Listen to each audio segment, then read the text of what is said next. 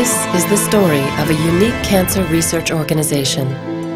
This is an incredible individual and collective experience. The EORTC, or the European Organization for Research and Treatment of Cancer, is the only organization which makes clinical studies at European level for all cancers.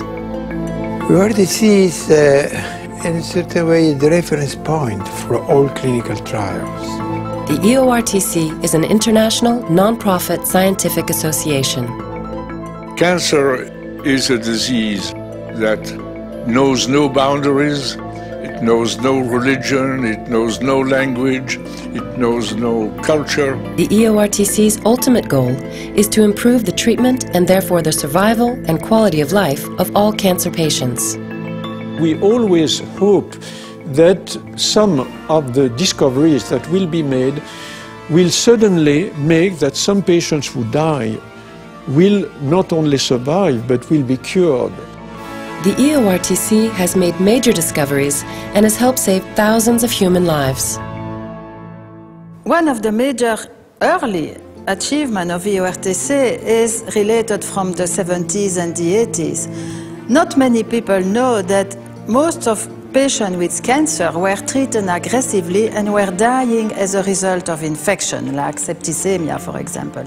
And one of the group of EORTC, the EORTC antimicrobial group, developed treatment to better circumvent the susceptibility to infection and to control this septicemia. And one of the real major achievements of EORTC was to decrease the number of cancer patients dying as a result of chemotherapy. And this has been recognized worldwide. The EORTC has had many great successes in its history. In 50 years, these major advances have radically changed the life expectancy and quality of life of patients. There are many examples of the significant progress made.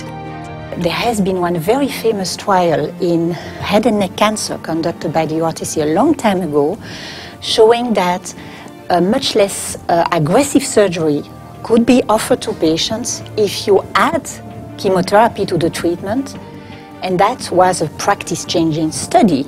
So following this important clinical trial, patients no longer had to undergo mutilating surgery. Think of the larynx, think of the anus, think of the breast. All of these are clinical trials which have actually been carried out by EORTC, shown that organ-sparing treatment can be done, and have massively increased the value of quality of life to cancer patients, not just in Europe, because we're a global organization, but over the whole world.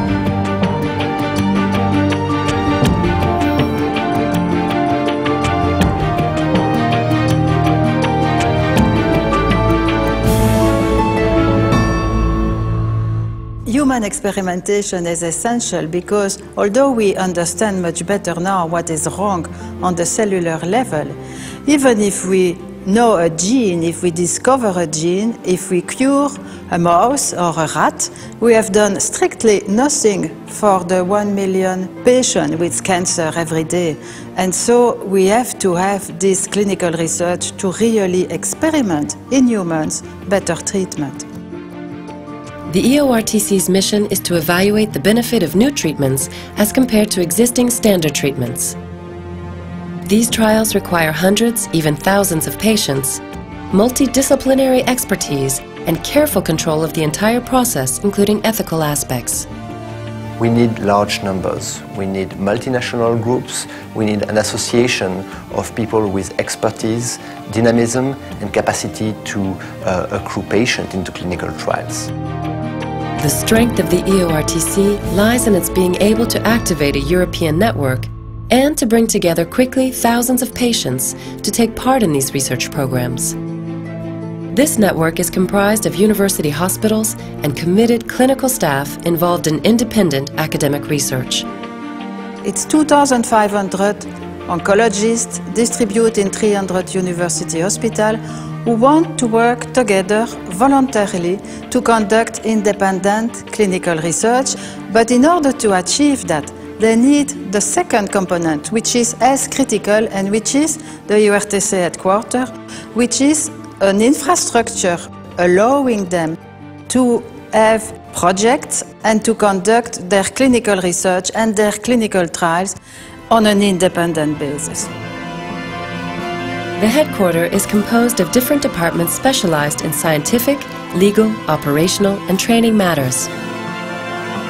The EORTC is managed by a board and an executive committee which selects the projects to be activated. For over 40 years, the Children's Leukemia Group of the EORTC has demonstrated high commitment to this academic, independent research. This group has revolutionized the treatment of leukemia. Leukemia used to be a death sentence for children, but there has been major therapeutic progress since the 1970s. Radiotherapy complemented the therapeutic strategy based on aggressive chemotherapy. The side effects of radiation of the brain were very negative for the future development of children who survived. The Children's Leukemia Group of the EORTC decided to start a new treatment where we made choice to adapt treatment to the risk factors. Ilse was the first little girl to benefit from this new treatment. Professor Benoit diagnosed that Ilse had a lymphoblastic leukemia. Ilse was really the first patient in this trial of the EORTC where we have done this. And we did knew at that moment that if we had avoided radiotherapy, the quality of surviving for this patient was much better.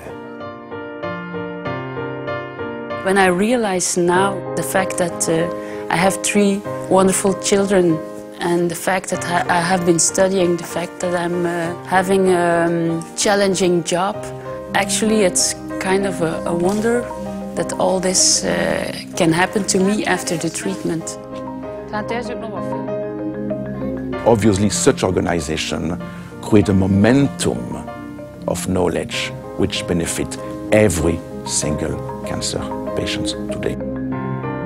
It's very important that those programs are going on and that the treatments are made better and better for the patients in the years to come.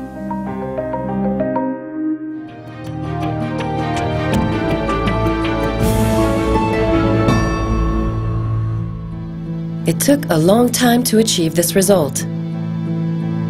In 1940, the Belgian oncologist Henri Tagnon went to work in Boston, then in the Memorial Sloan Kettering Hospital in New York. 12 years later, he returned to Europe to be involved in organizing the Bordet Institute in Brussels. He worked with a small group of visionaries, like for example Silvio Garatini, Georges Maté, and Dirk van Buchem. Together they founded the GECA, Groupe Européen de Chimiothérapie Anticancéreuse, in 1962. We are entering the age of the cure of cancer, just as we were entering the age of the cure of infectious diseases 35 years ago.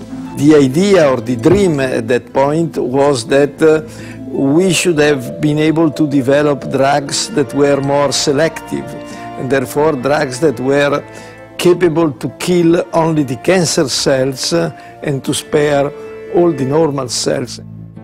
Together they designed the methodology for clinical trials. With the GECA, they paved the way for the future of European clinical research. In 1968, the United Kingdom joined the GECA. The group then changed its name to become the EORTC. EORTC, the European Organization for Research on Treatment of Cancer, coordinates resources and talents in 10 European countries. This is a concept. The realization of the concept took 20 years. At the start, lack of money was one of the difficulties they faced. The large research institutions in Europe also had to be convinced to work with them and to exchange information. In 1974, the first European data center was set up with financial support from the American NCI. Headed by Maurice Taquet and assisted by Omar Yodar from the NCI Liaison Office and Henri Tagnon.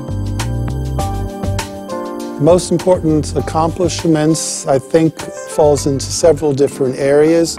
One has been really building up the statistics department at the EORTC into an internationally recognized unit.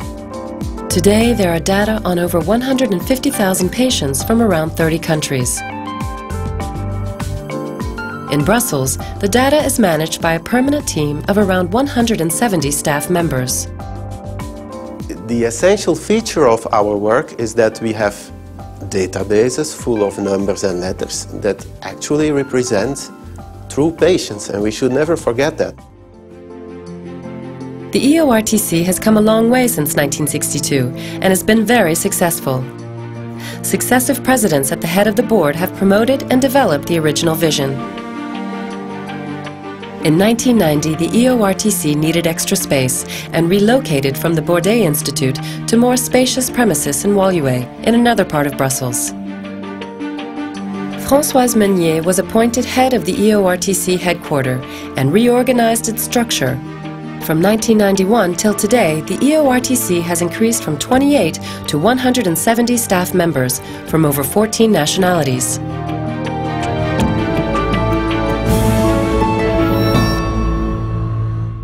EORTC is very keen to promote education and methodology on clinical research. We don't learn clinical research at university during the med school, and it is very important to train the young generation of physicians and statisticians on methodology.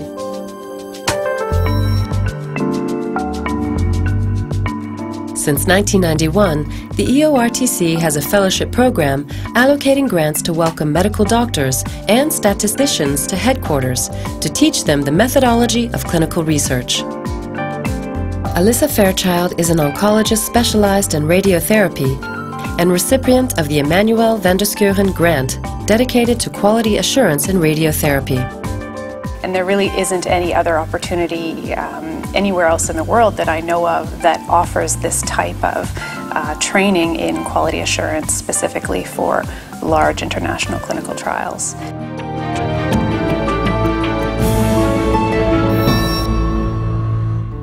In 1993, the EORTC set up a quality of life department with funding from the European Commission. The department supports the research done by the Quality of Life Group.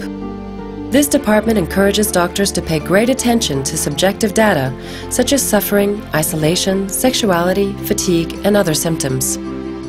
You can imagine the phenomenal difficulty of measuring this cross-culturally in Europe.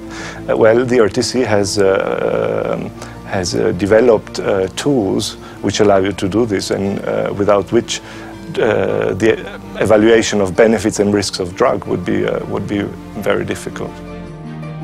The Quality of Life Department also campaigns to European bodies to inform the political world of the central importance of the patient.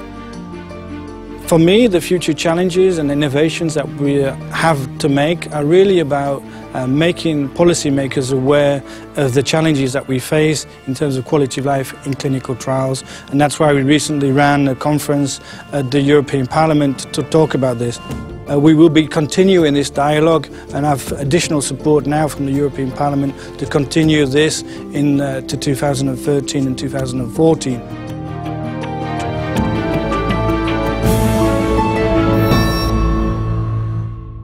The EORTC encourages fruitful collaboration and partnership between researchers, clinicians, patient advocacy groups, cancer leagues, and the industry.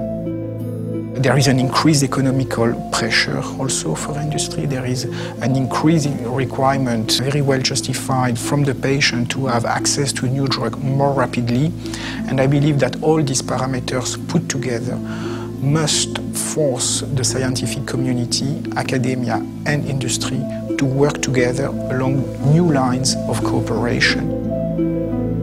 The EORTC initiates also external partnerships with national groups, especially for rare tumors which require a large number of patients. The EORTC has been particularly successful in activating research on these rare tumors throughout Europe.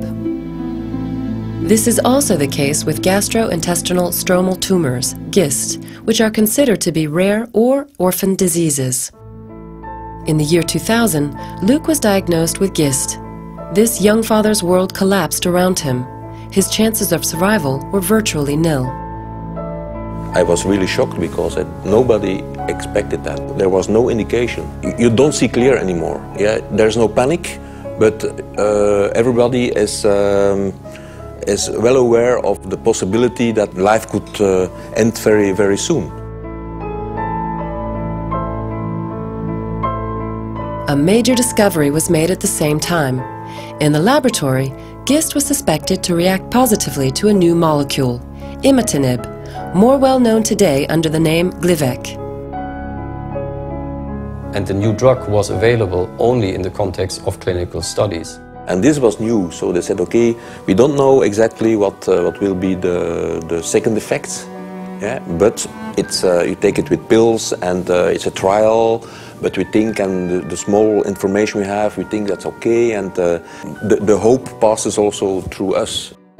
Professor van Oosterom immediately proposed to Luc that he should take part in these clinical trials. Luc accepted. And immediately there was a result. There was a necrosis, immediately necrosis of the tumor. The tumor shrinked a little bit. He helped us, among hundreds of other patients, to understand how the drug works, which patients will benefit the most from it, and how we can deal with the potential adverse events, the side effects of the treatment. The treatment saved Luc, but did not cure him. The purpose of this targeted treatment is to control the cancer and to prevent it from spreading. Luc's disease has been stable for over 10 years. We have better molecular understanding of the disease, and based on this can have very selective, targeted, smart treatments. And that's what we're working on right now. So individualizing patient care, but still have this on a solid scientific rationale and basis. Enormous hope is being placed in these new types of targeted treatments. New opportunities are opening up before us. Scientists are moving forward with enthusiasm, but also with caution. In partnership with the US NCI, ASCO and AACR, the EORTC organizes high-level scientific meetings on molecular markers and molecular targets. We have to very much go back to the basics first. Really try and measure in a very undefined way everything that is going on in the tumor, try and understand as well as possible, then reduce that information to something we can translate and use in the daily practice in the clinic.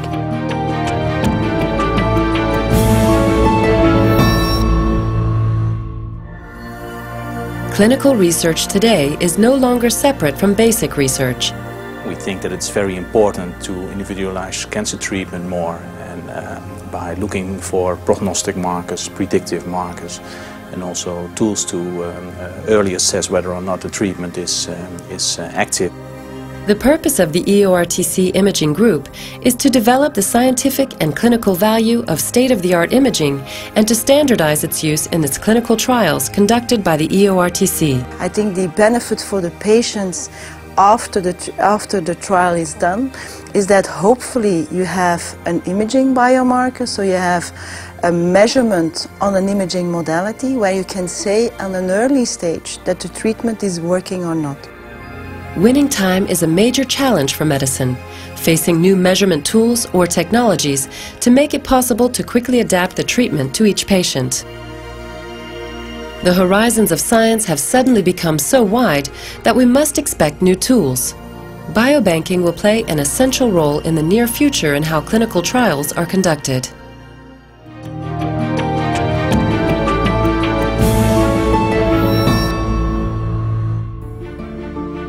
With translational research and biobanking comes the need for a new harmonized legislation.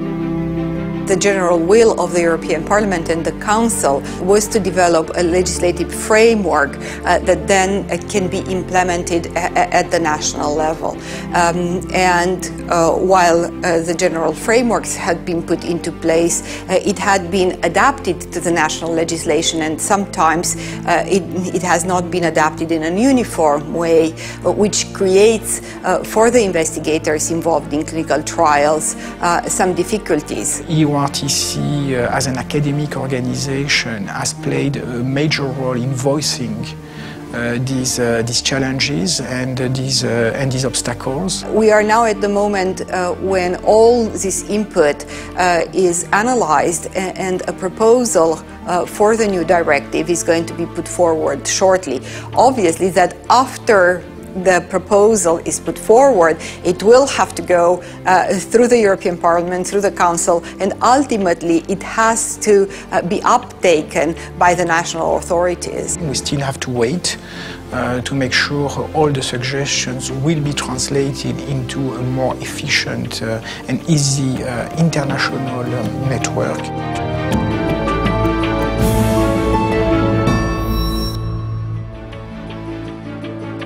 The EORTC must mobilize resources to pursue its mission both at national and European levels. Through the eyes of the Americans, EORTC is pretty much a miracle when you look at the budgets and what has been achieved with what kind of money. We need to be tackling the issues of cancer care in Europe urgently, because we've not just got to deal with the patients who are around now, but this enormous wave of cancer patients who are coming in the next 20 years because people are living longer. In 1976, the EORTC set up a charitable trust to finance EORTC activities. Its honorary president today is Her Royal Highness Princess Astrid of Belgium, who succeeded His Royal Highness Prince Philip, the Duke of Edinburgh, Her Royal Highness Queen Sophia of Spain, and Her Royal Highness Queen Sylvia of Sweden. The Charitable Trust of the EORTC is a tiny organization which works very hard to raise money for cancer research to produce better treatments for cancer by EORTC.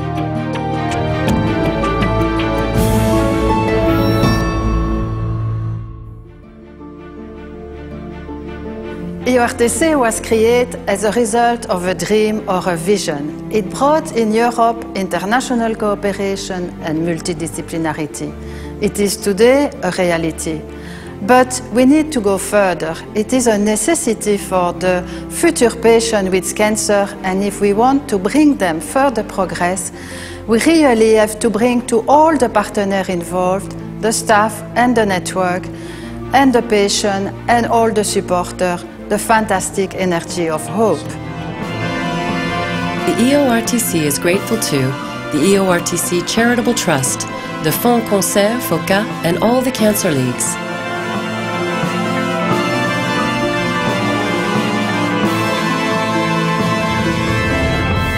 The U.S. Cancer Institute, the Belgian Lottery, and the Belgian Science Policy Office. Its partners from the pharmaceutical industries, and the following EORTC suppliers for their donations. With the support of the Minister-President of the Government, the Minister of Scientific Research, and the Minister of Exterior Relations of the Brussels capital.